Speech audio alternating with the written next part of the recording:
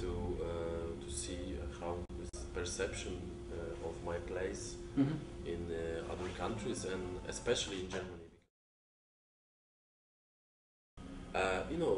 When I hear romantic comedy, I think about movies, because in Poland, as in many countries, the idea to earn money making movies is to make comedy, romantic comedy.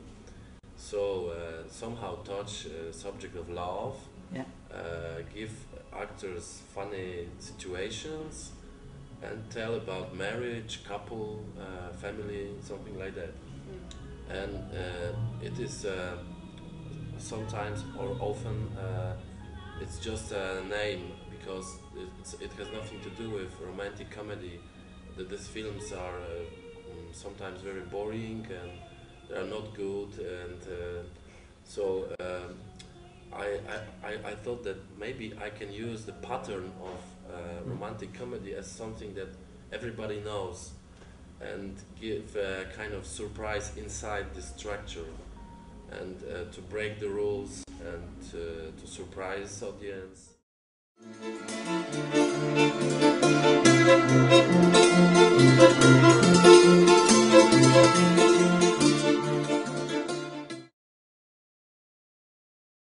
If we call something romantic comedy, it's yes, they will come, and never mind whether it's good or bad. And in theater I think something is different, because we expect that the audience is intelligent, and they expect us to play, to do something different that we say that we do. And so I assume that I have an intelligent audience and spectator, and I play with these expectations and show how can I use romantic comedy to tell something totally different.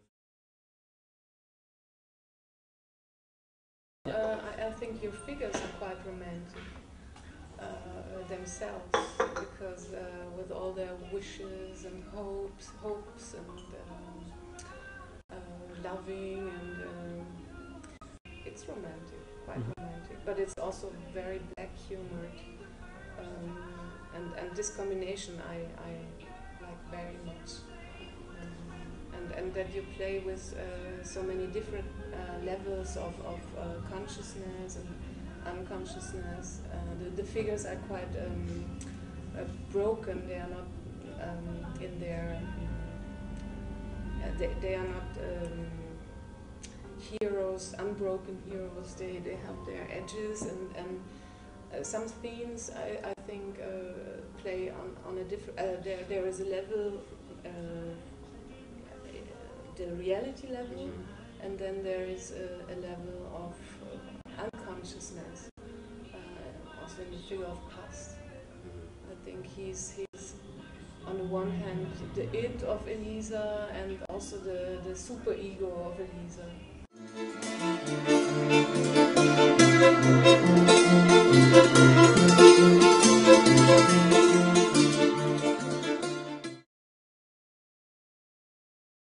If you want to have real romanticism in your life, or in play, sometimes you have to be brutal. There is kind of force, and that you have to force the reality to achieve this effect, this romantic effect, and this backstage of these romantic spectacles, I think, are full of neurotism and brutality, and that was something that. Neurotism is a good word, because Elisa, for example, she's a psychologist, and she knows something about psychology and Freud and Fromm and all those famous psychologists. But when she acts, she is without reflection at all. She just does and acts. And I think this war between these archetypes and desires and what we want to achieve is an engine of a play, and yes, it concerns also this fight between men and women and the model of what man she is expected to have and what woman is he expected to have.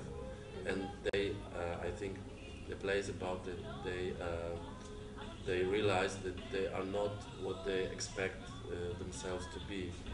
They cannot be happy because you have to organize every single detail because you feel that it means something.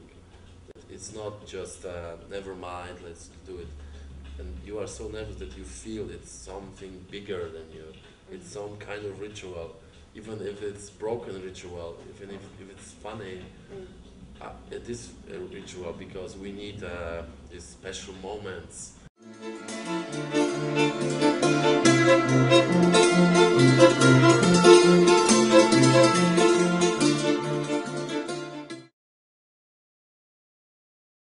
I create this construction of this sick family, like an example of this, that here you have a contemporary couple, and here you have Iraq, and they are in the same room.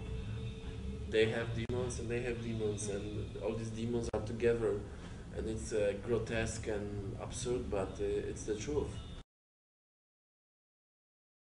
For me, it was funny to write a story that these demons of this big history somehow in an absurd context, but they catch these young people and they have to react somehow. They have to repeat some patterns. Would you prefer, if you can have a choice, the ritual or the psychology, the therapy? Ritual or the therapy? I definitely choose ritual. Okay, I think so.